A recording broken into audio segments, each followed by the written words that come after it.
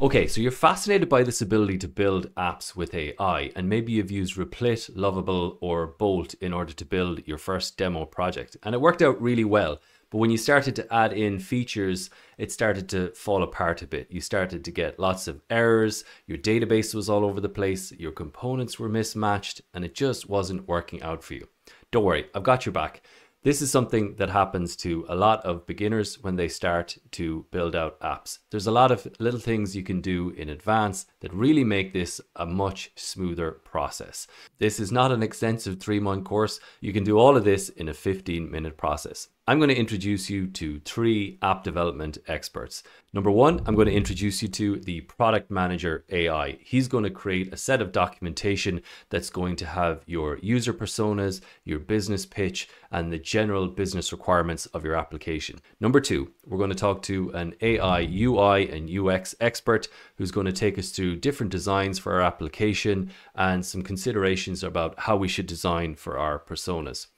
And number 3, we're going to talk to a software architect who's going to take all those previous documents and design out some API routes, route structure, and some general best practice for how we're going to develop our app.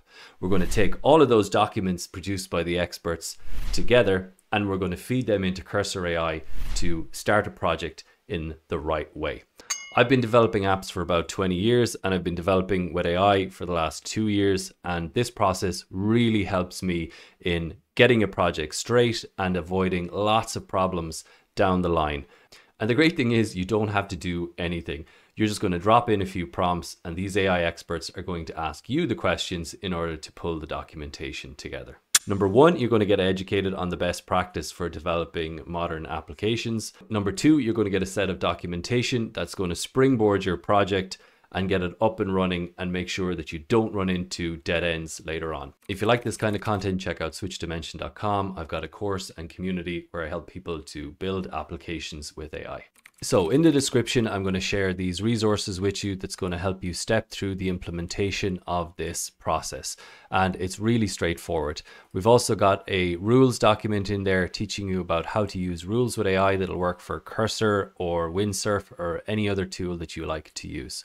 Okay, so in this case, we're going to use this model, the O3 Mini High. I tested DeepSeek, Claude, and a few others, and I found that O3 is just that little bit better and has a better output than the others. But to be honest, it's not a huge amount. So if you want to use any free model or DeepSeek, it's going to work just as well. So first thing we're going to do is we're going to start off with our product requirements document. So we're going to work with an expert product manager to create your requirements. So we're going to go and copy in this first prompt, and then I'm going to leave search enabled. And then we've got our context here. It says you're an expert product manager and you're going to ask questions. It's going to output a markdown file based on those questions. And then it's going to produce an elevator pitch. Who is this app for? Functional requirements, user stories, and some user interface information. So that's what we're going to get from our product requirements document. So I'm just going to hit return here. Okay, so it says, could you please explain the project idea, who's the app for, the functional requirements, user stories, etc. I have the answers already prepared because I did this earlier. So this is a dictation result of what I inputted to the model for the first time. So we're just going to dump it in there. And essentially what it's giving is the description of an application that we build in the Switch Dimension Build with AI course. If you're interested in that kind of thing and you like building stuff with AI, this is just about to go live. So what we're going to do is describe the app that we want to build. I come up with ideas when I'm reading articles or I'm doing my research, and I just want to be able to create quick Twitter posts or LinkedIn posts around that. So I'll just put in my main thoughts of what I've researched and what I've learned, and then use AI to help structure that for each one of the platforms that I would post on, whether that's LinkedIn, Twitter, Blue Sky, etc. So that's the purpose of the application, and I detail who this is focused at, like entrepreneurs and builders, etc. So I'm going to hit return here and feed that back into the model. Now you can get the full prompt and see it here on the right hand side. You can pause the video or you can see it in the description. So we have the model here coming up with a response. And what it's giving me back is a elevator pitch. So LeverCast is a web application designed for busy entrepreneurs to effortlessly capture, format, and share their content ideas across multiple social media platforms. And it gives the rest of the pitch there. I won't step into every single process. You'll be doing this yourself, or you can see the full output there later on. Now, the next thing we want to do is skip down here, and then we want to work with a UI designer to figure out how we should approach the design of the application. So we're going to take this prompt here, we're going to copy this, and then we're going to paste this in here. And basically it's giving the prompt now to switch it up to be a UX designer. So it's asking me for some clarification about my user persona. Is the primary target a busy entrepreneur, or are we aiming this at creative content creators? And then I'm going to pump in my response to this. So it's giving me options in terms of my layout structure, alternate options around a bold, vibrant UI with a different type of card-based layout. And then we've got a classic dashboard UI. So this is really useful because normally when I'm designing an application and I go into Figma or something like that, I kind of see already what that application is going to look like in my mind from my experience and how I design. But using these prompts to give us variations of what we might design, it gives you inspiration for alternative flows and alternative ways that you might not have thought about. This is kind of a new approach where, because we're using a generative model, we can get it to come up with multiple different approaches based on our persona, and then we can pick and choose the elements that we like best. And then what I'm going to do is I'm going to paste in my response. So it asked me about the user persona details. So I'm just going to copy that in, paste it in here. So I'm saying my focus is, primarily going to be these entrepreneurs. The selling point of the app is X, Y, and Z. And then I'm going to hit return and then see what kind of a response the model comes back with. So now it's giving me its final recommendations based on the different options. And then I would choose, which option I preferred most. Probably going to go with option 1, I think, of the 3 options. So it's finalizing our document, and here we go. It's pumping out the final user interface document.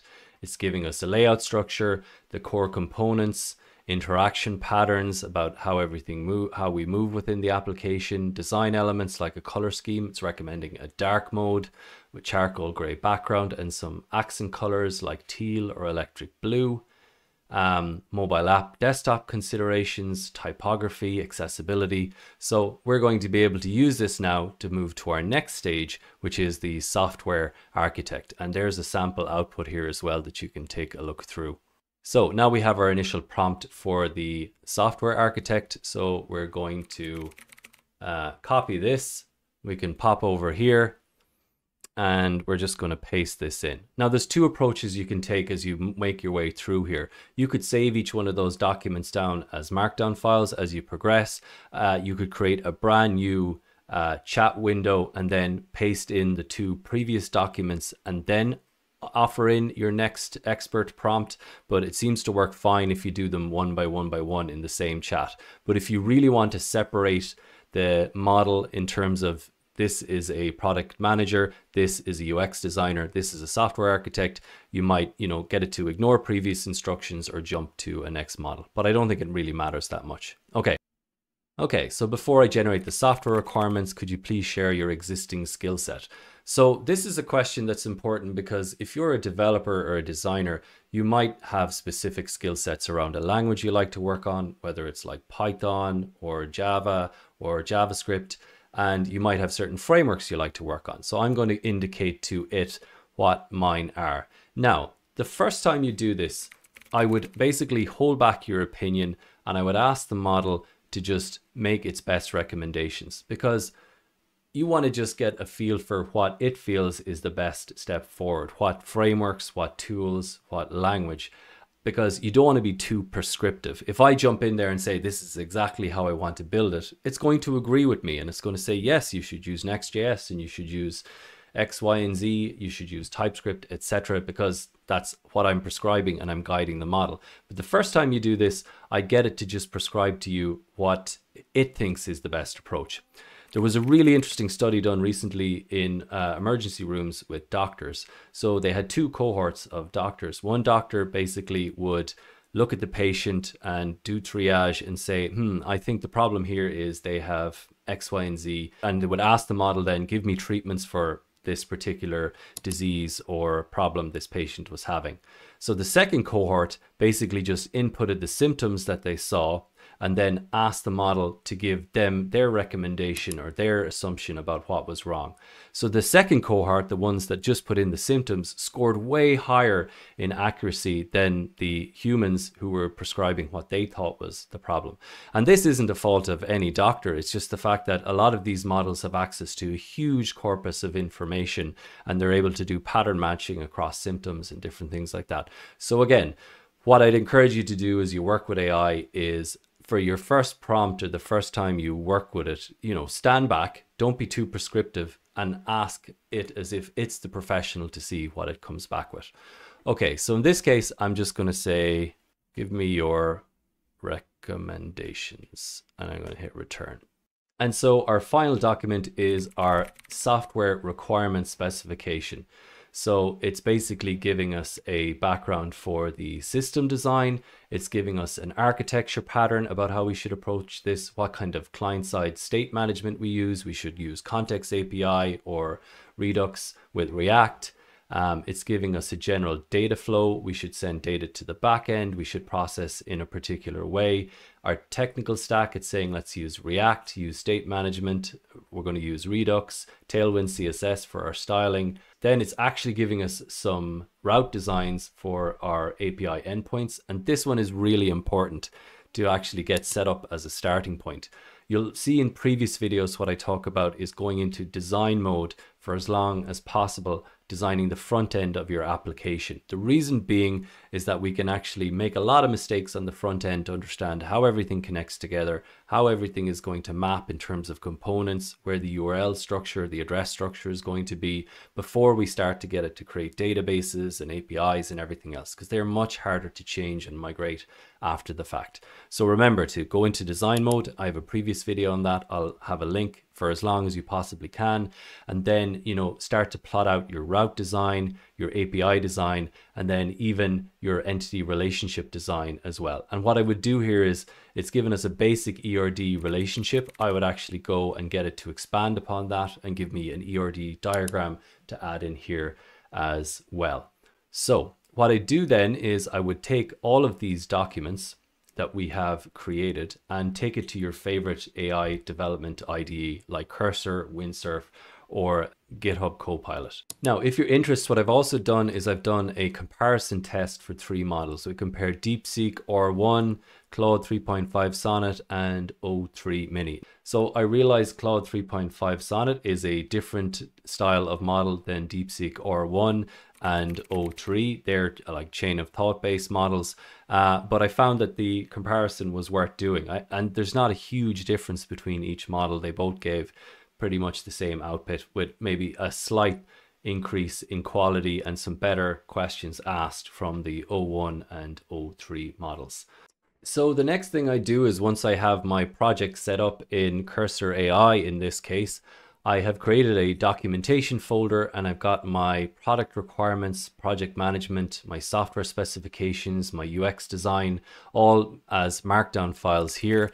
I'll bring them in as context into my chat or my composer agent when I kick off the project. I'll say, okay, I'll say something like, please reference this documentation as we proceed with the project. Let's start with the software specifications guidelines and help me scaffold out the basis of our application and the best practice for how this Next.js app should be structured. So the premise of the application that we're going to build in the Build with AI course, it's a full Next.js application. We're going to build from scratch using AI. And it allows you to dump all your thoughts. Like you might decide, I want to create an article around X, Y, and Z, or you have a thought about a particular framework you're working on or something like that, you can either put it in using audio or you can write it in, and then you'll be able to choose different templates based on how you want to put out that. Is it an event post? Is it just a general thought leadership post? And then you can syndicate it across all your different platforms. And we're going to be using AI, run a system prompt and get back all the content based on exactly how you wanted it formatted. We're not going to use generic templates here. It's going to be something specific to how you like to write. And we can see all our recent posts, and we can decide which ones we want to publish or just keep in draft, build out templates and change our settings, etc., and even offer the payment tiers to get signed up. So if you're interested in that kind of thing, take a look at the community, launching now in the next couple of days.